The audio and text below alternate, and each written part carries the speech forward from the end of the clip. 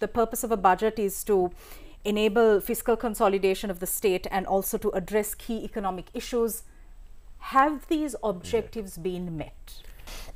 So, first of all, if you look at the revenue, so this budget is expecting almost a 45% increase in the revenue through taxes and non-tax incomes. So, this means the budget is actually regressive, where income generation process of the government would be leading to further inflation.